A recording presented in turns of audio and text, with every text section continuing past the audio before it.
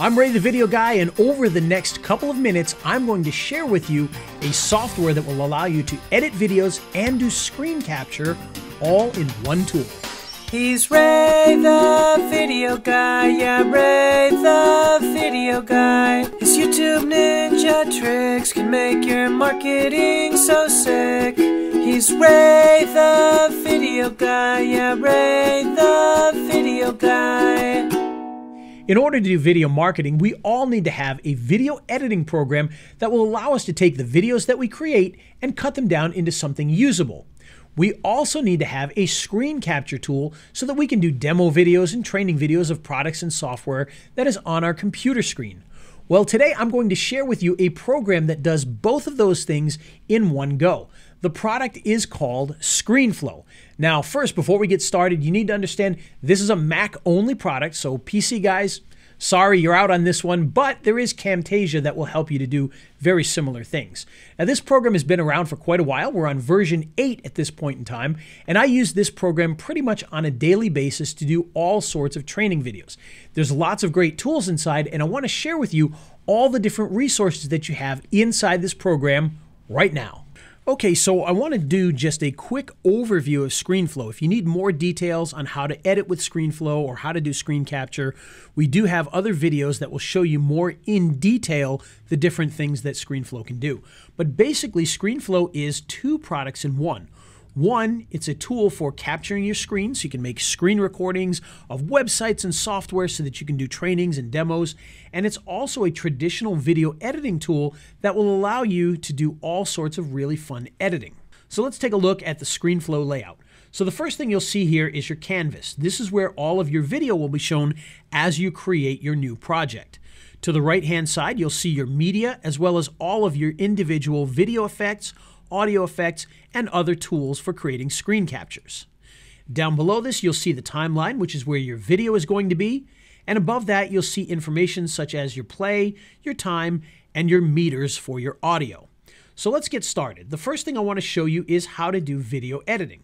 So if you're going to do traditional video editing, you're going to select your video here. And you're going to be able to do things like change the ending of your video, to edit it down, as well as the beginnings. Here you can also choose the menu here to add starting and ending effects, as well as retime the video and do a few other things as well.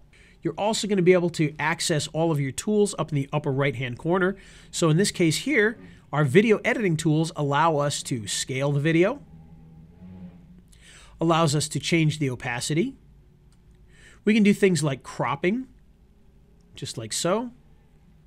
You can also add reflections, which you can see on the bottom there. You can also change the roundness of it, which is really hard to see on this particular one there. You can add a drop shadow, which you're not really going to see here as well. That's going to be difficult because of the black background, but you can add shadows to items that you choose. Down here, you can choose your color controls. This will allow you to increase the saturation, change the brightness, as well as change the contrast. You can also do it by the number tools here. So if we want to put it back, we can just put 100. And that's going to bring it right back to where it was. Down below this, you have your video filters. So you can see here, I've done a green screen filter by using the chroma key tool. And of course, we can make adjustments to that just like with any other tool here until you get the perfect green screen that you want. You can also add other filters by clicking the button here. And now you'll have distortion effects. You've got video effects, such as a saliency map filter. You've got color adjustments here where you can change the depth to disparity. You can change the exposure, you can change the gamma, the hue. Down here, you've got color effects. We can invert colors, which is a nice, easy one to see here. You can see it gives it that negative look.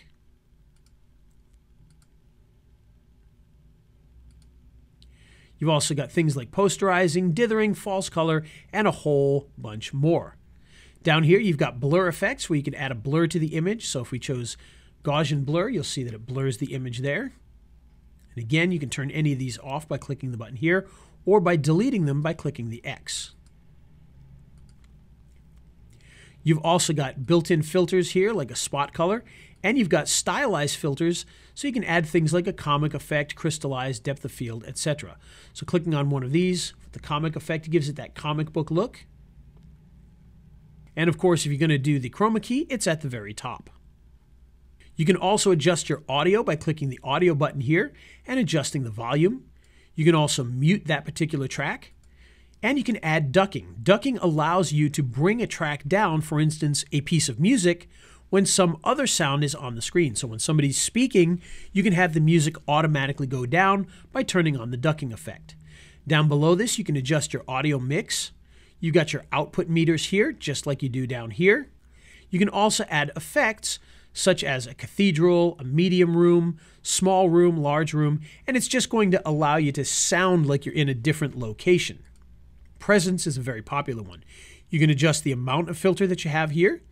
You can also remove background noises by turning on and off the button here. This will allow you to remove any hiss or any sort of static that's in the background of a particular piece of audio. And you can adjust the amount here. Down below this, just like with video, you have the audio filters. So you can come in here and you can do things like band passes and distortions, filter the audio, do EQs, high passes, low passes, change pitch, and all those other fun things you can do with audio. Now, once you're done with your video here, you can move into the screen capture area. This is where you're going to capture your video from your screen, and you're going to come in and add effects to this. Now, this also allows you to do things like your video effects, just like you did with the traditional video. So you can come in here and you can rescale all of these. You can change the position, change the opacity. You can still crop, just like so. You can add a reflection, which we won't see right there anyway, as well as change the colors and add filters. You can adjust your audio, just like with a traditional piece of video here. But now you can get into some of the fun things like video motion. This will allow you to add new video effects to your video here.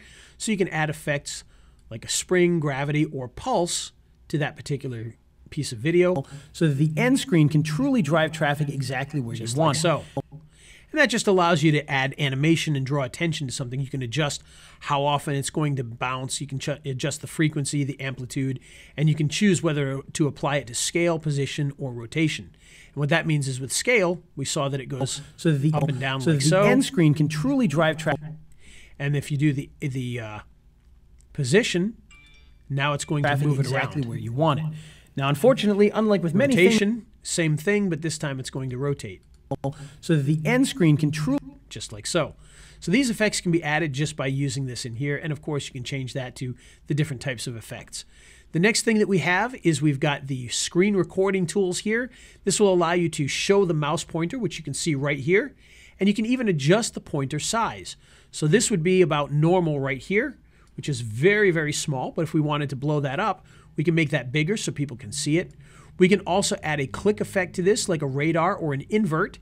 And what that means is when you clicked during your actual recording, the mouse here will show a radar effect that will spring off the end, or you can have it invert the colors so it'll turn white with a black outline when you click.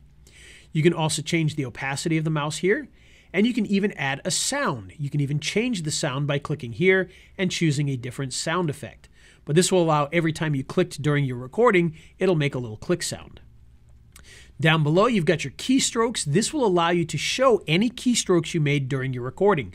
So for instance, if you hit Command Z to go back during your recording, it will actually show that on the screen. You can change the width, you can change what it's attached to, as well as make any other modifications by changing any of the parameters here. Next, we have the callout feature. Now, the callout allows you to highlight certain areas of a video. So for instance, in this here, if we wanted to pay more attention to the video in the middle, we could come in and create a callout to draw attention directly to that. Now, by default, the callout shows where the mouse is by creating a highlighted area here, and you can adjust that just like so. You can also blur the background if you want, just like so, and you'll see that it adds a little bit of a blur to the background. And of course, we can turn that back off so it makes it nice and strong. You can also change the foreground window. Now, this case here, we only have one window, but if you had, for instance, a shot of a desktop with multiple windows, you could actually highlight specific windows in that shot. You can also do freehand, which is probably the one that I use the most. So we're going to come in here and we're going to highlight this area right here, which is the video. And you'll see when we do that, we can now make the rest of the background darker, okay, so that it really calls that out by making that darker. You can also add a blur to it if you need to blur something out. This is great if, for instance, on the screen, you've got some vital information that you don't want people to see, like an email or a phone number. You can blur that out, and then you can turn the opacity down so that it looks normal except for that blur. You can also switch that to blur the background if you choose to. And then here, you can actually zoom up on that particular item so that it's bigger on the screen. This allows you to really draw attention to particular items. You can also add a border to this if you wanted to. You can add a shadow. So if we click that here, you'll see a shadow is added to that. You can also blur that shadow if you want by adding a feather. So we can add like a 4 to that, and you'll see it kind of blurs that area out there. And of course, at any time, you can bring this back or turn these off. You can also add a build to this. So this will allow you to animate the incoming video as it blows up. So we'll add, for instance, here, we'll put a 0.5 on the in, and we'll put a 0.5 on the out. And so now when we go back to that callout area and we hit play, it'll drive traffic exactly where you want it. Now, unfortunately, unlike with many things, you'll see that it fades it in and fades it out with a nice zoom feature there. Now, the next thing that we have are the touch callouts. This is great if you recorded your iPhone or your tablet, because now you can add your finger touches to the actual video. And the way you do that is by hitting the action button here, and you'll see it'll add a touch call right here to the timeline. Now you can add the number of touches. Now you can see this here is your touch. So this is supposed to represent your finger. So if you wanted to show a swipe right here, you would add this to show that you're swiping. Or maybe if you were clicking here, you would show this to show that you're clicking. Now you can come in here and you can adjust the size of this. You can adjust the color by coming in here and changing the color, just like so. You can adjust the opacity here, so it's at 75, but if we wanted to have that at 55, we could do that to make it a little lighter. And then down here, you can do a call out that has an end state to it. Okay, so this is going to allow you to add an ease in and ease out, etc. You can also have it wait for a certain amount of time before it does this. And you can animate values for that end state by adjusting the size and the spacing here. This allows you to show as you touch and stop touching the particular part of the screen. You can also add multiples to this. So you can see right now we've got 2 because we called out that hand state there.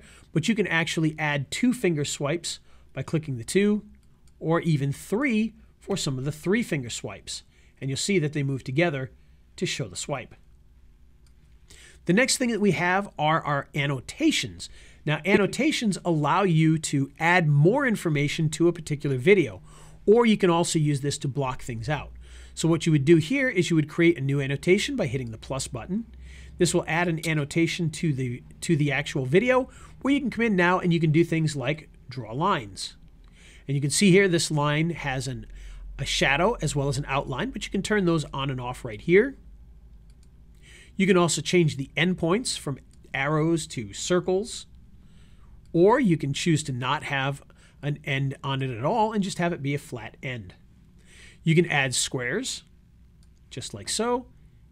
You can add outline squares, so if you wanted to highlight a specific area, you could do that, as well as circles, and even freeform lines, just like so.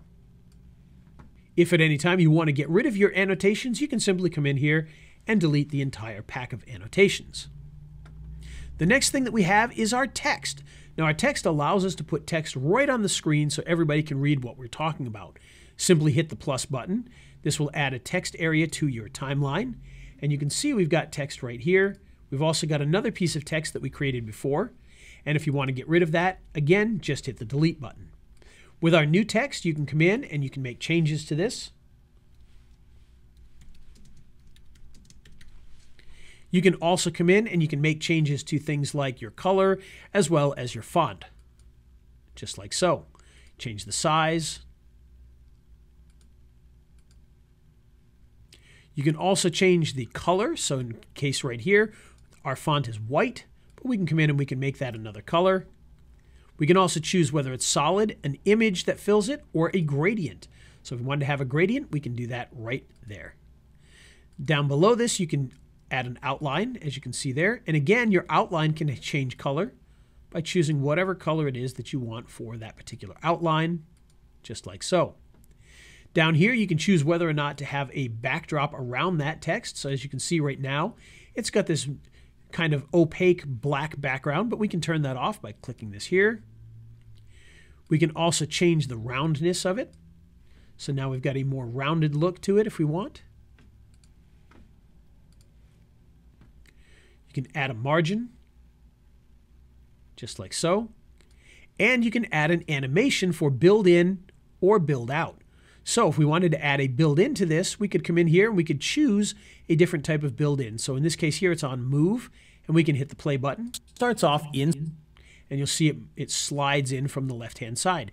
You can come in here and you can make changes to that, so it slides left, right, up, down, or from the corners. And starts off in, just like so.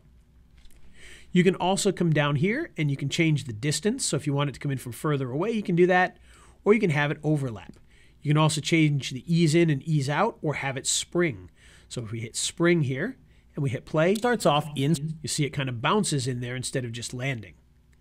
You can change the animation here to character flip, and you'll see that when you change some of these, that you'll have different effects that you can adjust on that. And again, you can test any of these at any time. Starts off inside of Photoshop. Okay, so here I am in. And at any time, if you want to turn this back off, simply click that button again. And for the build out, it's the exact same, but in reverse. Now, the next area I want to show you is your media area. So this is where all of your video will show up either as you record it or as you bring it in. You can drag and drop media into here so that you can use it in your timeline. This will allow you to bring in video as well as audio and graphics. You also have the option to use your iTunes, GarageBand, and photos directly from your computer. You can also put in a global library. This is where every single project will always have access to the same media. This is great if you've got songs that you use very often or a logo that you use very often as well, and you can just leave that in here. If you upgraded, you can also add built-in stock media, which will allow you to bring in audio and video as well as images directly from the Screenflow library.